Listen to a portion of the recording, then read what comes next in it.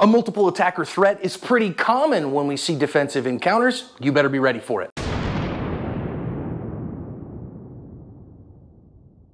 Hi everyone, thank you for joining us for today's lesson here at Active Self-Protection. I am your host as always, John Correa.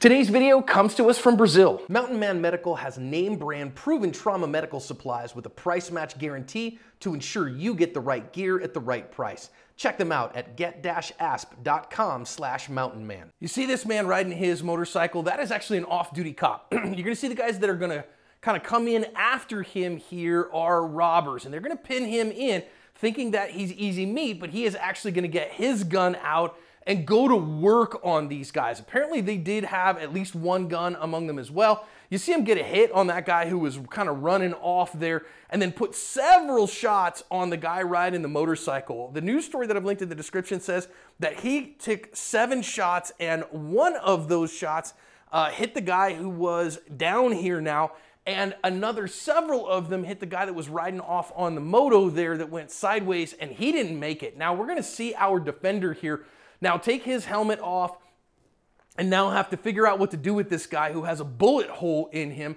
after all of his buddies have run off. And I'm just gonna let this play a little bit. He thinks about getting his phone out and calling in for help for a minute here, switches the gun over to his left hand again so that he can get his balaclava off there and now figure out what he's gonna do with this guy who's thinking about getting himself up. And now our defender decides, no man, I want you to lay down there instead. And he's just gonna kind of hold him here and wait. Now, if you notice, one of the things is that our defender had his phone in his left pocket and he's left-handed. So he gives that guy a good slap across the face. The news story says that this guy was injured, the one that's on the ground right now, transported to the hospital, is gonna face charges. One other guy died. Our defender wasn't hurt, and we're gonna think about lessons. Hey, we still have a few seats left at the ASP National Conference this year. Join us. There's a link in the description. It's all a fundraiser for the Flint Hills Foster Teen Camp and an incredible weekend of training. Boy, I can't say enough. Carry your firearm on your person. Make sure that you have it. Make sure that you are ready, and especially if you're riding a motorcycle, you wanna think about drawing from the moto, from your place of concealment, from your car.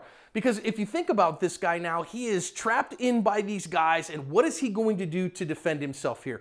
Because he doesn't have like the car to protect him, he doesn't have the door or any of those things. So knowing how to get your gun out quickly from the place that you conceal it is important. And of course, the big thing with the moto is you got to think about the balance of the motorcycle. Now, again, if these guys are pointing a gun at you, you might have a better opportunity to counter ambush later, but our guy decides here instead he is gonna get his gun out. And as he does, he kind of has to get into a weird position, and that causes him to lose balance on the bike. So I would really strongly encourage you, you're gonna ride a motorcycle, just learn to draw from the position that you ride in. Maybe, pull it into a garage or something like that, and just think about it, maybe practice some draws, because of course your riding equipment, your gloves that you use to ride, which I've ridden a motorcycle for many years and I'm an all the gear, all the time guy. And so, knowing what that does to your draw, important. I do love that he got the gun out here. Now you got to go to work with that gun and get hits. The first one to get an anatomically significant hit almost always wins. I do notice here that our defender is got his right arm, his support arm down on the ground, and he's shooting from a very odd position here. So once your flat range skills are strong, once your square range standing two-handed skills are strong, you do want to work on some compromised weird shooting position drills. We're actually working a class on this for the Active Self-Protection National Conference this year. There are still some seats left. I'd really encourage you to come. So, because again, learning how to maybe use your shoulder and put 2 hands on the gun and get good hits is important, and knowing how it feels to shoot from compromised positions is very good. Now, it puts a hit on that guy. I don't mind that at all, and puts shots towards this guy because again, they were just all threatening him with a gun. Now, you got to learn when enough is enough eventually, and I think he does a good job of that here. Is that once that guy is kind of off and on the road and not really thinking about him anymore, he does stop and decides, okay, wait a minute, I'm not going to shoot anymore at this guy. And that was a good decision in this particular case. So now you got to decide, how am I going to hold this guy here? How am I going to get him into like a position where I can keep him? Well, number one, as a private citizen, you don't necessarily have to do that. Something really to think about. Number two, I do think as a private citizen, one of the things that we want to think about here is recognize that he is now trying to get all this gear off of him, and that might be something that you want to do, but your big priority is to keep eyes on this guy, unless you absolutely know he's not a threat 100%, which I'm not so sure he did know that in this particular case. I will also say, you notice that our defender had to put a gun in his support hand.